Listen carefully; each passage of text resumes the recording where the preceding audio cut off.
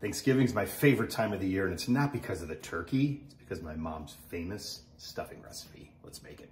1 hunk breakfast pork sausage. You can use any kind, sage flavored. I'm using the original.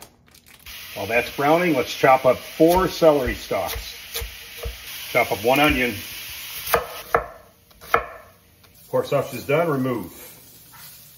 Same pan, half stick of butter. Add the onions and celery. While these are sweating out, let's add some sage and some thyme. Salt and pepper. These smell great, they're cooked down. Let's add 2 1/4 cups of chicken broth. Chop 1 apple, my favorite, Honeycrisp. All we want to do is bring this together, they're done. Get your breadcrumbs, whether you let bread dry overnight. I used a package of store-bought.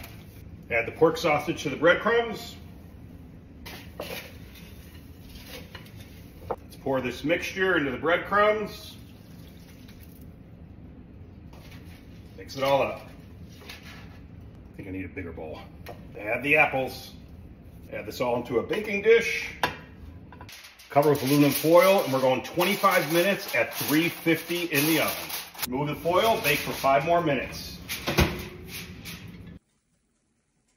Forget the turkey. All I need is this little turkey gravy. Kid me. Oh, absolutely delicious.